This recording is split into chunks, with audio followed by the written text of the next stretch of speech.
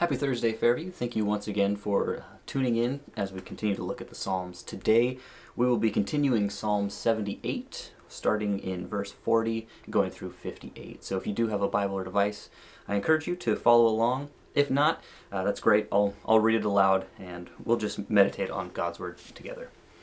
Psalm 78, starting in verse 40. How often they provoked him in the wilderness and grieved him in the desert. Yes, again and again they tempted God and limited the Holy One of Israel. They did not remember his power, the day when he redeemed them from the enemy, when he worked his signs in Egypt and his wonders in the field of Zoan. Turned their rivers into blood and their streams that they could not drink. He sent swarms of flies among them, which devoured them, and frogs, which destroyed them. He also gave their crops to the caterpillar, and their labor to the locust. He destroyed their vines with hail, and their sycamore trees with frost. He also gave up their cattle to the hail, and their flocks to fiery lightning. He cast on them the fierceness of his anger, wrath, indignation, and trouble, by sending angels of destruction among them. He made a path for his anger. He did not spare their soul from death, but gave their life over to the plague, and destroyed all the firstborn of Egypt, the first of their strength in the tents of Ham. But he made his own people go forth like sheep, and guided them in the wilderness like a flock.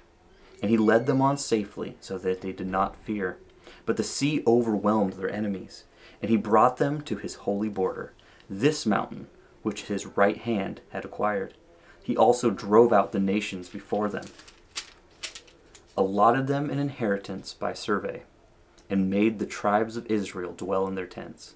Yet they tested and provoked the Most High God, and did not keep his testimonies, but turned back and acted unfaithfully like their fathers. They were turned aside like a deceitful bow.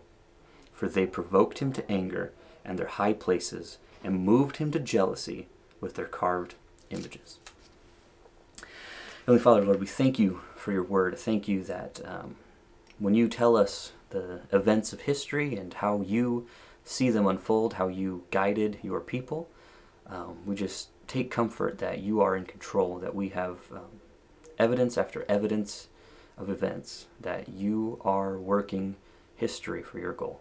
We thank you for this, Father, and would ask that you'd open our eyes and allow us to see the truth you have left for us. I ask this in Christ Jesus' name. Amen. Just a couple highlights here. I'm sure that sounded familiar to most of us as the psalmist is recounting the events of the plagues of Egypt and the liberation of the Israelites from their bondage there.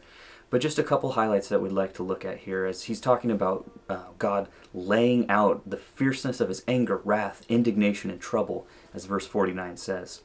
And it retells the entire account of the floods and the frogs and locusts. But one thing that is really caught my attention as I read through this was 42. They did not remember his power, the day when he redeemed them from the enemy. And it just shows how God works, that when he redeems his people and he keeps his people safe, he does not break his covenants that he has promised, that there's destruction in the world all around, that God levels the blow against those who have kindled his anger, but he keeps his people safe and in his hand. And what a great remembrance for us as we look forward into the world, that God is laying justice where he sees fit, and he is protecting those who are his.